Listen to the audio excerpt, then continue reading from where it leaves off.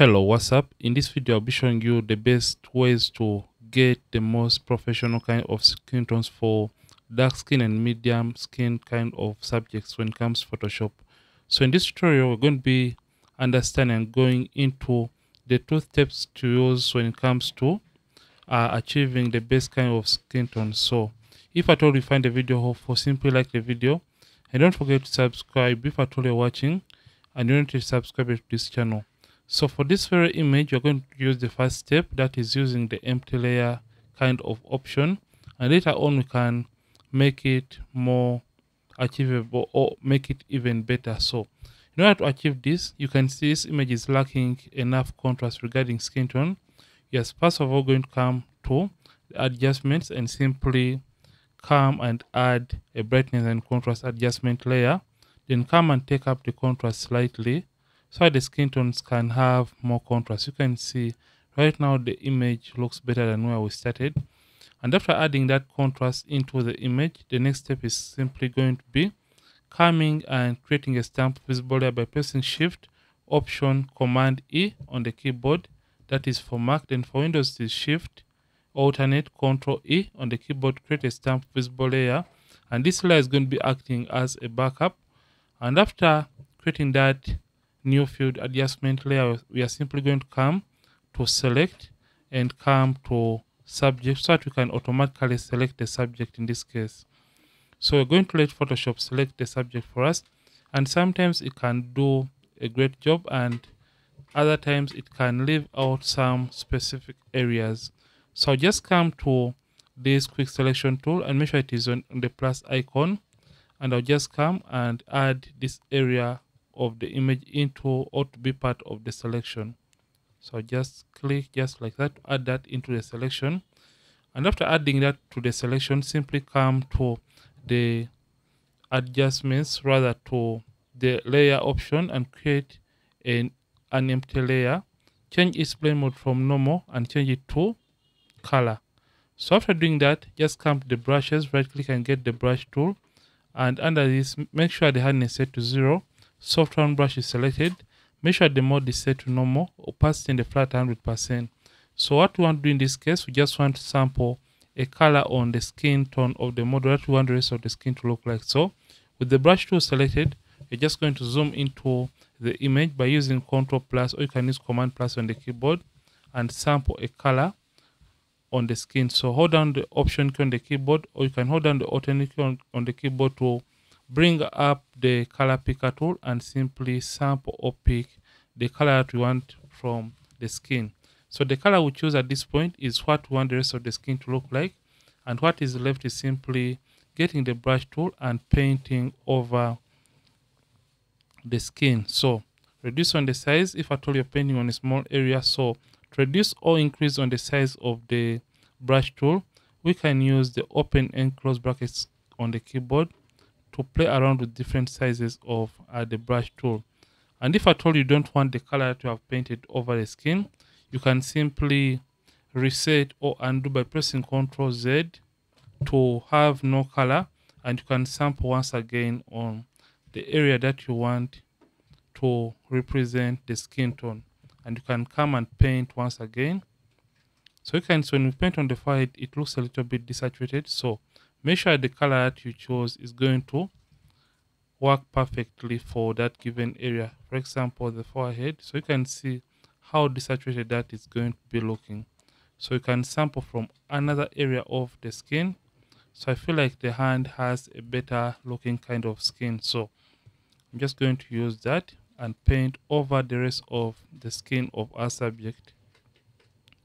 And you can see this tends to make the skin look oversaturated, but don't mind about this because, like I said, you're going to be fine-tuning this later on. So I'm just going to paint on the skin just like that, and you can see the skin is now looking better and more professional in this case. So I'll paint on each and every area, like the hand, the fingers, and every single area that has or contains skin tone, to create some kind of evenness between the skin tones or skin color. And if at all you make a mistake while you're doing all this, you can simply come and perfect that later on using the eraser tool And the work of the eraser tool is simply to erase as the name suggests. So I'm just going to paint while avoiding the makeup of the subject or the model in this case. So you can see that we have painted on the skin. So not perfect, like I said, you can get the eraser tool. So get the eraser tool, or you can use E on the keyboard. Make sure it is on brush and opacity and the flow is at 100%, and you can erase it from the hair. Remember, we are painting while still selected on the empty layer that we created. So you can erase the effect from the eyes or some areas that we did not want to be affected in the first place, like this area in this case. So after painting on the skin area, it is time to fine tune the effect. So press Ctrl D, or you can use Command D on the keyboard to deselect the active selection, and you can come the opacity and reduce on the opacity so that the effect can look a little bit more realistic. So I'm just going to go with around 49%. So if at all the skin is looking a little bit oversaturated still, just come and create a hue and saturation adjustment layer and make sure you select the red. So remember, skin tones lie between the reds and oranges. So for this case, we're just going to be using the reds. Come the lightness and take down the lightness until when that color is a little bit muted or reduced to your liking. So you can add one final adjustment layer, which is the black and white adjustment layer, and come and change the blend mode from normal to multiply and simply reduce on the opacity. Remember, the multiply blend mode is going to always darken the image. So after you have done that, the next thing is going to be, you can even add one final adjustment to reduce on the amount of the reds. So just come and create a color balance adjustment layer and come to the midtones and simply come and add a tiny bit of color or greens to the midtones. So I'm just going to add a tiny bit, which is about, I think 1 is okay. And let me put all these in a group and I show you the before and after. So I'm just going to use Shift and put all these in a group and press Ctrl G, and you can see the before and after for the color grading process. And by the way, to fine tune the blacks even more, you can come and open up the group and use selective color, and you can come the cyan and take up the cyan slider of the blacks to make the image a little bit more cinematic and have those pure blacks. And this is the before and after. So this is for the very first technique. And by the way, for a second technique, simply come, you're just going to hide this one briefly. So for a second technique, we are going to be using the gradient map option or tool when it comes to Photoshop. So just come to the background image and duplicate it by pressing Ctrl J on the keyboard. So this is for the empty layer. So I'm just going to name that to empty layer. So for the gradient tool, create an empty layer from the background image, and after creating it, just come to the adjustments and come and select gradient map. So after selecting gradient map, simply come and turn off or hide the gradient layer and click on the gradient icon. So for this, we basically want to sample color from the skin. And before sampling, we're just going to come and add contrast to the image. So select the background image and simply come to the brightness or contrast, and you can simply come and add more contrast to the image. So just come back to the gradient icon and select it. So in select the gradient icon, it is going to open up the properties. But if at all it is not showing properties, just come to window and make sure properties is checked in this case. So in come to the properties, we just want to sample color from the gradient layer. So just make sure the gradient icon is selected and left click on the gradient image right here, and you can sample color from the midtones, the highlights and the shadows. So left click on the darkest pointer or the left hand pointer. So you left click and left click on the color option and zoom in and choose a darkest point of the skin tone. So that is the darkest point of our skin tone in this case. Don't choose a black area, choose the darkest point of the skin tone. Click OK, click on the brightest pointer and left click on the color option, and you can now come back and choose the brightest color in the skin or the skin tone. So I'm just going to choose this as my brightest color and I'll click OK. Then click in the middle, make sure the location is set to 50 and left click on the color option. So for this mid-tone, make sure you choose a slightly warm color and just come and click OK. So you can start to have sampled colors from mid-tones to the brightest color. So you can see for a brightest color, you can even modify that even more. So I'm just going to choose once again on the brightest color of our model's skin. So you can even warm that up a little bit more. So click OK. So you have sampled from the darkest to the brightest point of the skin. So after doing this, we are simply going to come and click OK. Then activate the gradient layer, change it from normal and change it to color. And you can see that the effect is going to be affecting the overall image. So when this is affecting the overall image, select the white layer mask and press Ctrl I, or you can use Command I on the keyboard to invert the effect.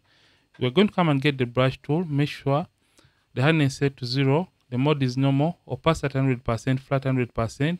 Make sure you have black and white on these two color swatches, or to reset you can simply left click on these two tiny color swatches. And after doing that, make sure you have black and white on these two colors. So make sure white is the foreground color by using the arrow keys. So after we have done that, we can now zoom in and start painting using a white brush on to the image. So you can see it is going to produce basically more of the same results like we had in the very first place. So make sure you take time as you're painting on the skin. So I'll just do this quickly because I don't want the tutorial to be a really long one. So I'll just paint on the skin just like that. And you can see by just doing this, we are having an even looking kind of skin tone in this case. So after I have painted on the skin or each and every area that has skin, and by the way, if at all you accidentally paint on an area that you did not want paint in the first place, this is what you have to do. So make sure you switch the brush back to black, and black is going to erase or rub away the effect from that specific area. So right now the effect is too much. Remember to always calm the opacity and reduce on the opacity so that the effect can look a little bit more natural and realistic. So when you find that the skin tone is a little bit too orange, simply come and create a hue and saturation adjustment layer. Select the reds and you can take down the lightness of the reds just like that to your liking to around -8, and create a black and white adjustment layer and change the blend mode from normal to multiply and reduce on the opacity so that the effect can look better and a little bit more realistic. Then after doing that, let's add the color balance like we did in the first step or process. So I'm just going to use color balance, come to color balance and add a tiny bit of greens to our mid-tones just like that. So let's add the black and white cinematic vibe. So just come to blacks right here under selective color and take up the cyans just like that, around 3 in this case. So I'll put all these in a group, shift and click on the lowermost color, press Ctrl G, or you can use Ctrl G, and this is going to be the gradient method. So let's compare and see which one works best, and if at all you prefer one, you can drop that in the comment section. So I just want to show you how you can easily do this. So you can choose the method that works best for you. So you can see the gradient option before and after. Then this is the one for the empty layer before and after. They are basically close or almost identical. So this is how you can easily achieve the best kind of skin tones in Photoshop.